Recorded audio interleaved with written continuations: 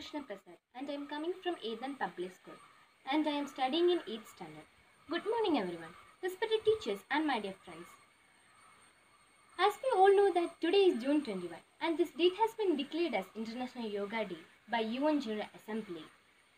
Now I have an opportunity to say a few lines to highlight the importance of yoga during the COVID-19 pandemic. It is normal to feel anxious and stressed during the COVID-19 outbreak.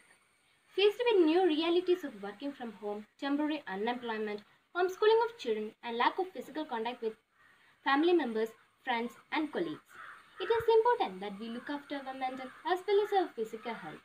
We all have a role to play in protecting the physical and mental health of ourselves and others.